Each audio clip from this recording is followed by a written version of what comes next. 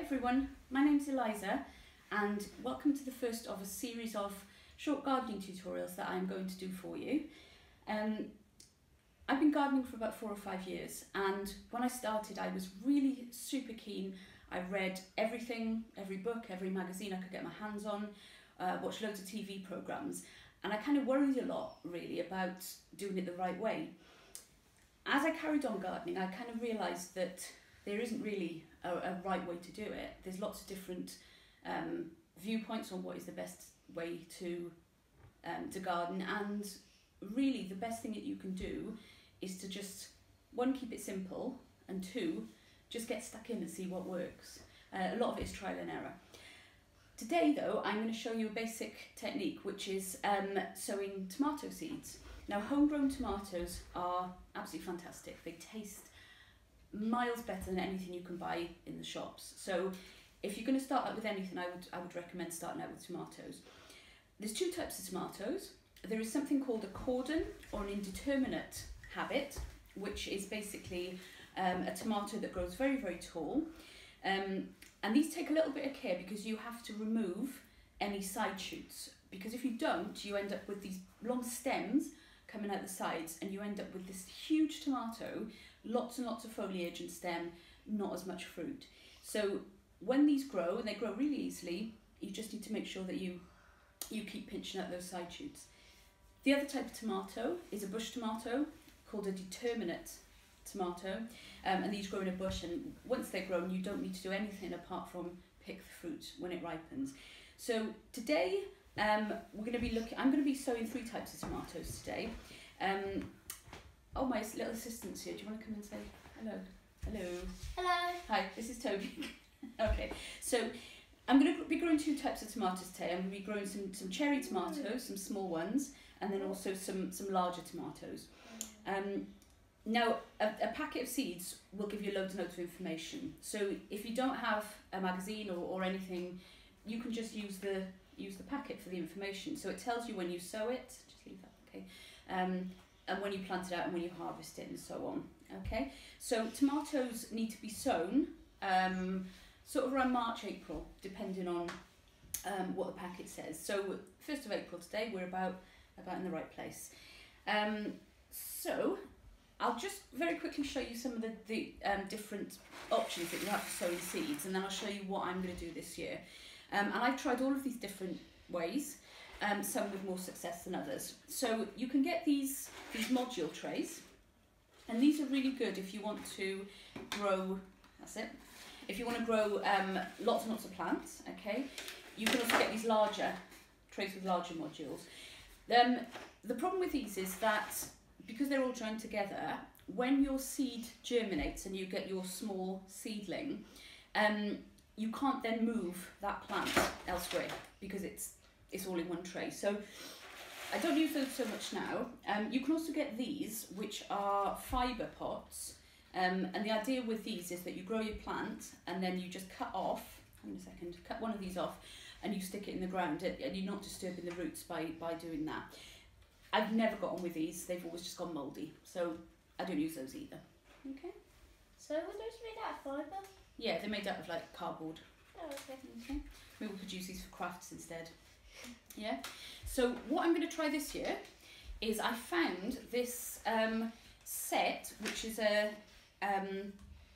it's like a sort of holder, and inside you've got these little pots, and these little pots are actually pretty sturdy. They're pretty good. And the good thing with this is that you can take the pots out, but you can also, if you want to, carry the whole lot around. So that's what I'm going to use this year, and we'll see how we get on. Okay, right, careful with that one. Okay, so let's get sowing then. Can you just pop those out of the way, please? Just put them over there on that chair. Thanks, darling. Okay. So I'm going to start off. Here we go.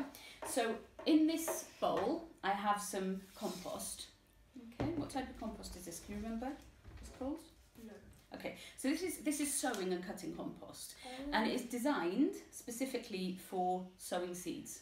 Okay, it's a very, very sort of fine compost, no sort of big lumps and things like that.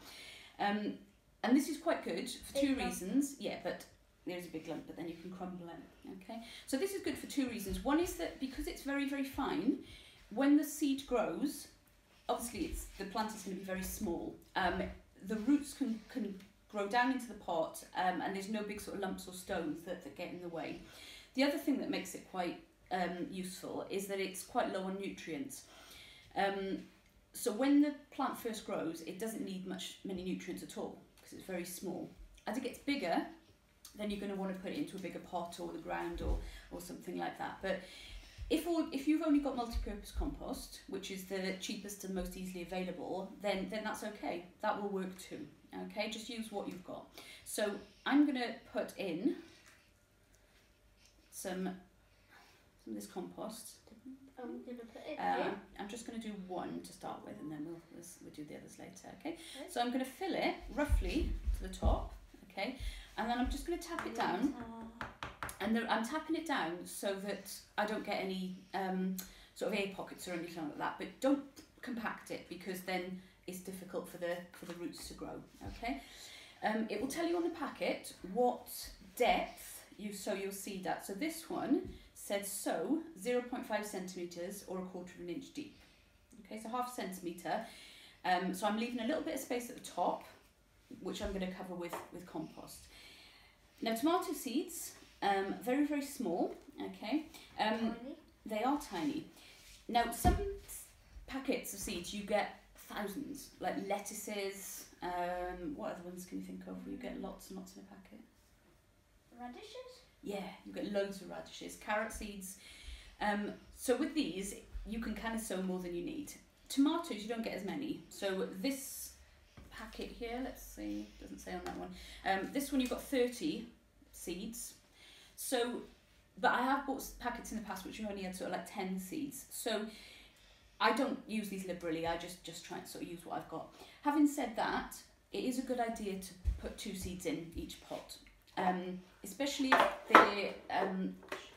it's a packet that you've previously opened, sometimes you only get one of the seeds germinating. So I'm going to pop 2 tomato seeds in. Just leave that, sweetie, because it's making a noise. Okay. All right. So I'm going to pop 1 seed on the pot there, and then I'm going to take another of my seeds, and I'm just going to pop it sort of next to it. I'm putting them both sort of fairly close into the middle. Okay. I'm then going to take some more of my compost, yeah, and I'm going to just sprinkle that over the top. Okay, so I'm looking for about 1/2 centimetre depth. Okay, but again, you don't need to be exact on this. It really is. What you'll find with plants is that they will just grow. I find tomato seedlings in my garden from last year's tomatoes that have just fallen on the ground. You know, the plants want to grow. They will grow.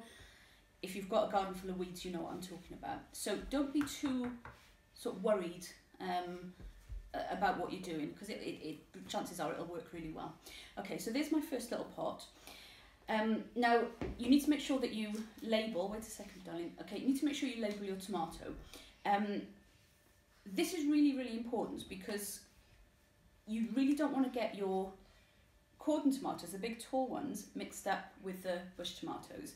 And the reason for that is that the chances are you're going to be growing them in different places. So the big cordon tomatoes, you would need to grow those in the ground or in a raised bed or in a big pot. The other tomatoes, the bush ones, they tend to trail, and I tend to put those in hanging baskets. And if you end up mixing up your seedlings and you put a big tomato in a hanging basket, that's just going to be a complete disaster. So label everything. Okay, don't think you'll remember what's what, because you won't. I know that from experience. So I've labelled it tomato. I've put the variety Sweet Million. I always keep the packet, even though this one is nearly finished, because it tells me what the habit is. So this is an indeterminate habit. It's going to grow really tall.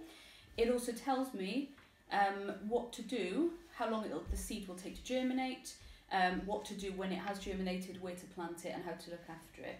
Okay, so always keep your seed packets. I tend to also write the date on here because I can see then if, for example, this one, it says it takes 7 to 10 days to germinate. So if in a month's time nothing has happened in this pot, I will know that there's the chances are that the seeds are not viable and they're not going to germinate. And that has happened to me. I have had a whole packet of seeds where nothing has come up. It doesn't happen very often, but it can do. So put the date on it, then you know when you planted that, put that seed in. So I'm just going to pop that in there carefully in the side. Okay, you can get smaller ones of these as well. All right. Now, in terms of watering, you can sort of sprinkle water over with a fine watering can. The better way to do it though is to water it from the bottom. Okay, so all you do with that is that you put your pot into some water, so you could put it in, yes, in there, darling. Okay, so you could put it in a little bowl or something. But what I've done here, I've taken my growing tray, okay. It's a bit soggy. It is a bit soggy, that's right, darling. And I've got this seed tray here as well, and I've just put the growing tray into there. So what will happen is that when I pop my pot in, it's now sitting in that water, okay? And I'm just going to wait. It sometimes takes about 10 minutes, but I'm just going to wait. And sometimes you will see the surface of the compost turn dark. That's when you know the compost is wet. If you don't see that happen, after about 10 minutes, try lifting up the pot and you should feel it's heavier. And actually I can feel that's already taken up some water. Can you feel it? Yeah? Okay. So after I've left that, I will then take it out. I'll just leave it to drain a little bit. Now, the last thing you need to do at this stage is you need to put these somewhere for the seeds to germinate. So you can get lots and lots of different things for this. You could just leave it in a pot on a windowsill, but I'm going to use a propagator, okay, which is this little thing. Oh, and I think I might need to get a different label because this one's a bit long. Okay, I'll just take that out for a second. So this is quite good. Hang on a second, darling. Okay. So go on then. You can show them then. Go on. So you can open this to let it have sunlight and air. That's right, darling. Yeah. Okay. So the advantage of the propagator is that it keeps, tomato seeds need quite a lot of heat to germinate, okay? So it acts as like a little mini greenhouse. This lid does not exactly fit this, but it's fine. It will work well enough. So you can get lots of different propagators. This is the one that I've got. And it's got this little ventilation system. So I'll start off with having that closed. As a couple of days go on, I'll gradually open that to let a bit of air in, okay? So what I will do is I will pop that on, okay? It's letting air in. It is letting air in, okay? So I'll just pop that on, and then I'm going to put this on a warm windowsill. I'll just give you a word of warning, don't put it in direct sunlight, because when your tomato seedlings come up, they will just fry in that sunlight, okay? So you want the windowsill to be bright, you want it to be warm as possible, but not in direct sunlight. And then that's kind of it for now. I don't want them to fry. You don't want them to fry, neither do I. Okay. So when your tomato seedlings come up, so I'm going to do a few more, sort out my labels. When they've germinated, I will then do another video and I'll show you what to do next. Okay. So that's it. Okay. Thanks for watching. Bye.